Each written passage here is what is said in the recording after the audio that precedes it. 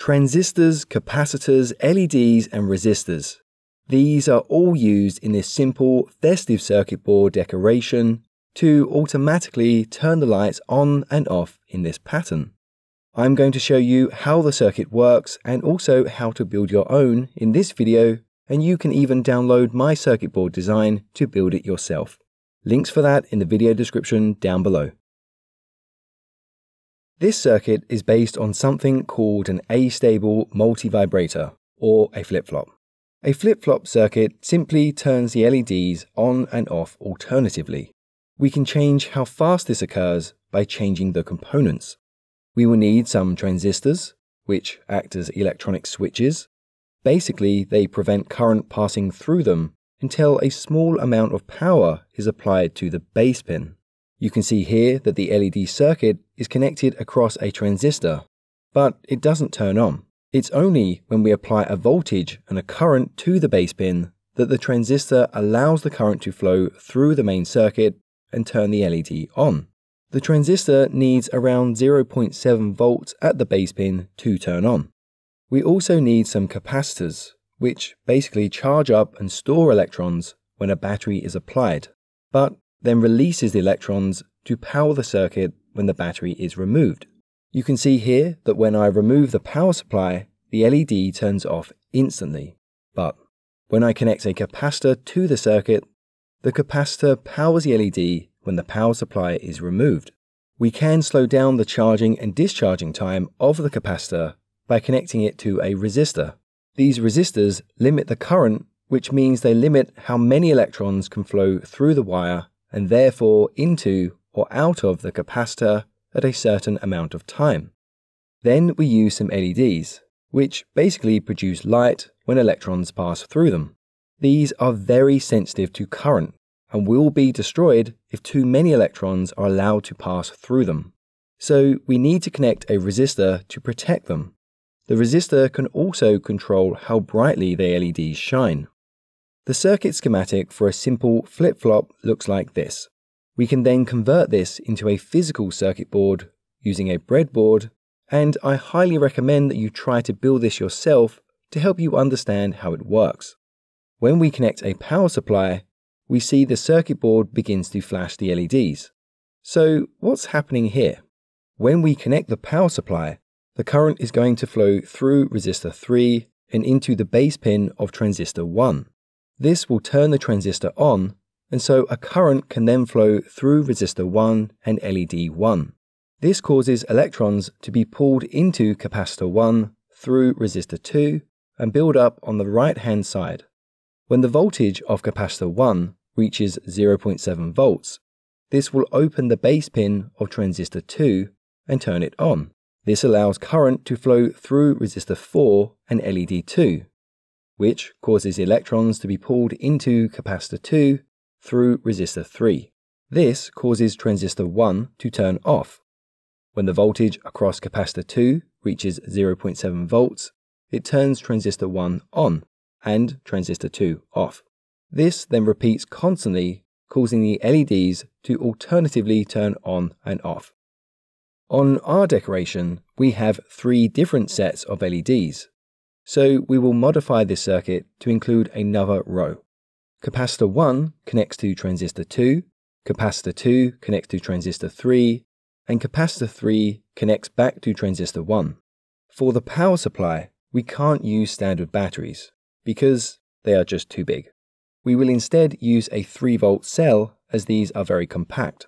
I'm going to use the lithium CR2450 as these have a large energy capacity. We then need a switch to turn the circuit board on and off. The decoration needs multiple LEDs to turn on at the same time. We have 5 LEDs per transistor. As we only have a 3-volt supply, we can only use LEDs with low forward voltages, such as red and yellow. We will need to connect these in parallel so that they all get the same voltage. If they were in series, the voltage drop would be too much. The forward voltage of the LED is around 1.8 volts, and we have a 3-volt supply. So we will need a resistor. We can place a resistor before each LED, or we can use a single resistor to limit the total current. This is just a simple circuit, so we will use a shared resistor. As the voltage to the LED varies, the current and brightness change also. We don't want the LEDs to shine too brightly, as this will not look very good. So we will aim for around 10 mA per LED. As we have 5 LEDs, these will add together to get 50 mA. 3 volts from the battery, subtract the 1.8 volts of the LED, leaves us with 1.2 volts, which we need to remove. So 1.2 volts divided by the total current of 0.05 amps equals 24 ohms. That means the resistor we need is 24 ohms.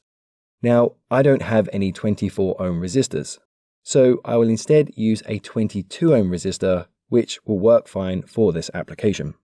The yellow LED will require a slightly higher resistor, but the 22 ohm will work fine for this project. Now, for the transistor. We have 2 types, the NPN and the PNP type.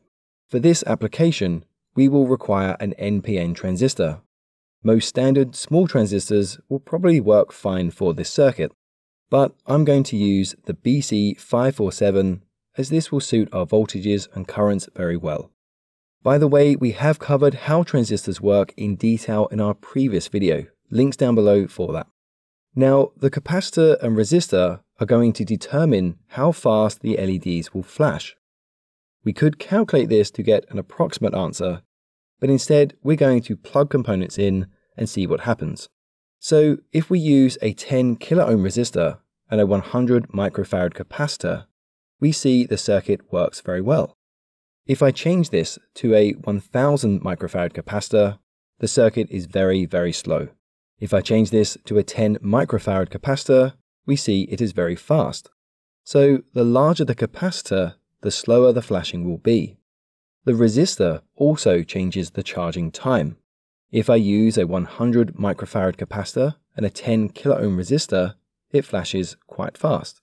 If we use a 47 kilo ohm resistor, we see it is very slow. If we use a 1 kilo ohm resistor, it flashes very, very fast. So the larger the resistor, the slower the flashing. I'm going to use a 22 kilo ohm resistor and a 100 microfarad capacitor, because I think this works well and it looks very nice. And also the capacitor is physically quite small. So I've tested my design on a breadboard and we can see it is working very well. Now we need to design the PCB. Now to design the PCB, we're going to be using Ultim Designer, who have kindly sponsored this video. All of our viewers can get a free trial of the software, and I'll leave a link for you in the video description down below, so do check that out. Okay, so I'm going to give a quick walkthrough of this part. But we start a new project, and then we start to add our components in. There is an inbuilt feature for this, but I'm going to use an add-on, which I think makes it a little easier and simpler to import from a supplier's website. Luckily for this design, many of the components are the same, so we can just duplicate them and then arrange them. Then we start to connect the components together, connecting the LEDs, the capacitor, the resistors, the power supply, and the transistors, and also the switch. So your schematic should look something like this. You'll want to then configure the annotations also. Then we import the components to the PCB, and then we define the board shape. I'll leave the star shape file in the video description for you to download also. Then we place the components on the board in the order you wish until it looks something like this. It's important to place the LEDs in the correct order: Group 1, Group 2, and Group 3. Then we will use the auto route to connect everything together. But we must then inspect the board and make any modifications if needed. After that, we create the polygon, and finally we export the files. So that's the board designed. Now we just need to order it and then build it. To order the PCB, we just head to jlcpcb.com, who have also kindly sponsored this video.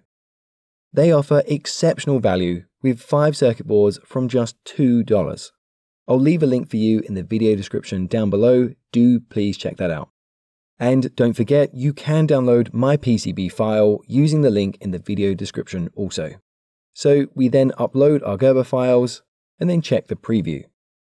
It looks good, so we can then change the color of the board if we wanted to, but I'm going to leave it green and then head to the checkout. I enter my shipping address, I choose a postage option, and then I pay. A few days later, my circuit board arrives in the post and they really look very good. So we are ready to now build the circuit. Now that our circuit board has arrived, we can start soldering the components to the board. It doesn't take very long, and we should then have something like this at the end.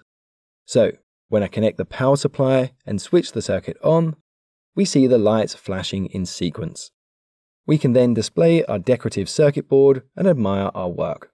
So what do you think? Let me know in the comment section down below. By the way, you can build even more circuit boards using these videos on screen now. Don't forget to follow us on Facebook, LinkedIn, Instagram, Twitter, TikTok, and theengineeringmindset.com.